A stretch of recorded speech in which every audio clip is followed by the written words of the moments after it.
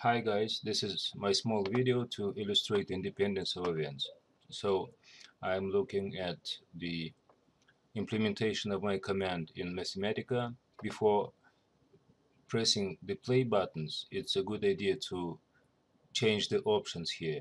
By default, this is set to forward, so I want to change it to forward and backward, and similarly with the second option, forward and backward. And after this we can press play buttons to see how our rectangles move, and their intersection stays the same, and the independence condition continues to be satisfied.